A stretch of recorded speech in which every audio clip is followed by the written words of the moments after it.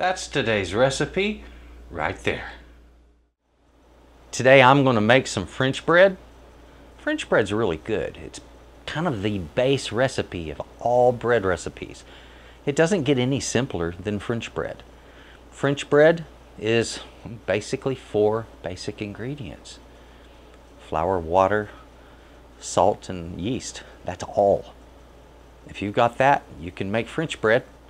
So let's go in the kitchen. I'll show you what I have going on, and we'll get started on how to make French bread. This is a really cool recipe. Come on. Here we go. Very simple ingredients. It's about as basic as it gets for making bread if it's a risen bread. There are more basic bread recipes, guys. You've got like tortillas and flat bread, you know, like a pita bread. Well, those don't have any of this in them, something to leaven them. The yeast, they're just flat. This is the most basic bread that you can get that rises up. And the ingredients are as basic as it can be. It's flour, water, salt, and yeast. Doesn't get any more simple than that. Something I do want to mention though, cake flour will not work at all for this. Not. It doesn't have enough gluten. All-purpose flour will make an okay bread. It doesn't really develop the same kind of stretchy texture that real French bread gives you. Okay, real French bread is something that takes all day to make, okay, because there's a lot of gluten development that is required, and plus rising it multiple times. So I use a high gluten flour. That is a bread flour. So the difference being that, you know, you have a high gluten flour, bread flour, all-purpose flour, that's sort of medium gluten, and then your cake flours, which don't have much gluten at all in them. And it gives different textures in what you're cooking. Go out and find you some bread flour. It really makes that much difference. We're going to be using water with this. We're going to be doing some salt and yeast, as I mentioned before, and I'm going to show you how to make a fantastic French bread. It's as simple as patience. The more patient you are, the better your bread will be. Folks, I'm going to mix my yeast and water together. I like to do this. It's called proofing the yeast. If it starts to foam up a little bit, that means your yeast is active. Go ahead and use it. And since you've already got it in the water, everything's already mixed, and it makes getting the things going quite easily. Or it makes getting things going very easy. Pardon me, I'm having one of those days. So, proof your yeast. That way you don't waste your time and ingredients with yeast that's bad. Now folks, if you proof your yeast it looks like that, then guess what? It is the real deal. You've got good yeast, move on with making your bread. Folks, I finished mixing the dough. It has been kneading for about 5 minutes. There was about 1/3 of a cup of flour I didn't use, so this didn't require it. You want a dough that sticks to your fingers just a little bit, but not a lot. That's where it's at. I put some oil on the inside of the bowl so it wouldn't stick. Now I'm just going to cover it. I'm going to put it in a warm location and let it rise. Oh, and don't forget, don't use a metal bowl. It messes with the rising, okay? Yeast doesn't like metal. Right now, the dough has risen up. It's looking really cool. Okay, got to punch it down and roll it up, put it back in here to start all over again. That's all you got to do.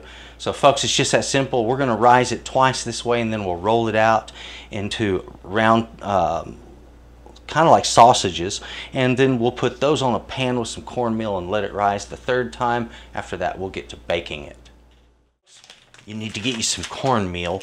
Take your cornmeal and spread a liberal coating onto a pan. We're going to use that to keep the bread from sticking, and it works wonders, all right? So even if you've got a non-stick pan, this is a really smart thing to do.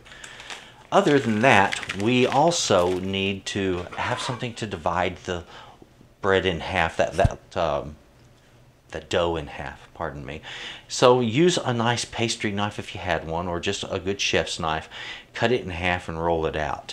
Once you have those rolled out, we're going to put them on top of this pan that has the cornmeal on it. And one other thing I'm going to suggest, a sprayer. One of these little things, whether it's just a trigger sprayer, you know, like similar to what people apply window cleaner with, You know, they sell those that are just empty. That'll be fine. Or something like this that you air up. These things work great. They'll pressurize and then you spray anything you put in them, whether it be water or oil or whatever. So in this case, I'm using it for water. Okay folks, once you get your loaves rolled out into the shape that you're wanting, nice little cylinders, just put those little cylinders on a pan with plenty of that cornmeal and give it time to rise. And I like to put some plastic wrap over it only for the purpose of keeping the dough as moist as possible.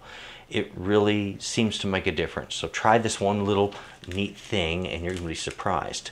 In a bit, after this rises up, we'll get it in the oven. That oven is going to need to be preheated to 450 degrees. Yep, it's a high temperature. That's how you make French bread. My bread has been rising for about 30 minutes. I have a pan. I'm going to put this in the bottom of the oven, and that is for water to go in. I want water to be steaming down there to provide a humid atmosphere for that to cook in. The more moist the oven is, the crisper that crust is going to get. That's the reason we have the spray bottle, is to spray it down as we cook it. We'll pull it out every few minutes, spray it, and that'll crisp it. Have a nice sharp knife handy, or a razor blade will work, to cut some slits in the top of the loaves. Cutting dough is easier said than done when you want to cut just a thin slit and it's fully risen up. It kind of fights you. So a really sharp knife is necessary. In a little bit, the oven will be hot and these will be ready. Right now, turn it on to 450 degrees and get it preheated. You'll need it nice and hot. Now that I have this bread ready, get my water over here and a couple of other things. It's kind of customary to put some slash marks across your bread right before you bake it.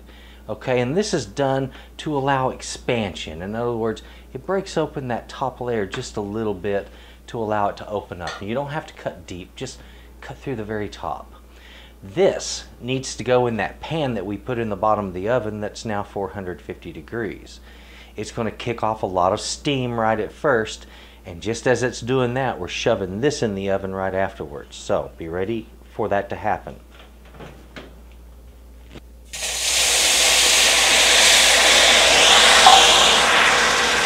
Woo! There we go. Now that will go ahead and provide good steam in there, and it's going to help that crust get really, really perfect. The idea is to slow down the cooking on the crust, to give the inside of the loaf a little more time to dry out and the crust to get dark and hard. I have my handy dandy little timer here, and this allows me to keep a close eye on what's happening here. I'll set this for 3 minutes at a time. Every 3 minutes, open it up, spray that loaf, close it again. Now when that loaf starts turning brown on the outside, I stop spraying it. I'll leave it alone and leave it in there to finish baking. Also, it doesn't hurt to add a little extra water to your pan if it has sizzled out, all right? So always keep that in mind. The more moisture, the better. The total quantity on all of the ingredients that I started with was 4½ cups of flour, 1½ cups of water, 2 packets or 4½ teaspoons of yeast, 2 teaspoons of salt. That's all there is to it. These have just been pulled from the oven. Yeah, got a nice sound on that. Okay, those have cooked up really nice. They are extremely hot, so I need to let them cool a little bit before I can cut them. But we're going to see what the inside looks like in just a little bit. Folks, I'm sure these are going to be just beautiful for you when you take a look inside of them, and when you try this recipe, you're going to love it. This is a fantastic recipe.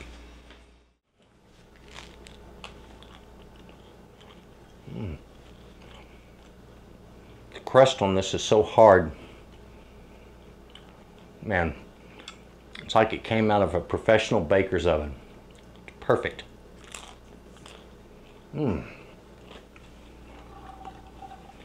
Now this I like. Very good bread recipe.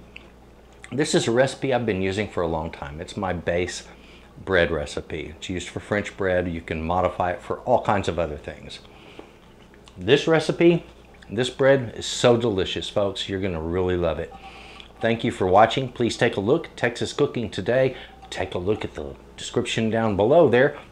You're gonna find links to Texas Cooking Today, to also to S.A.Trotter Arts. That's my website where you can find caps, prints, shirts like this, the recipes, and more. And also there should be a link right down there for the recipe. And of course it takes you to my website, okay? So thank you very much, and please enjoy that French bread. Heck yeah. Give me some more.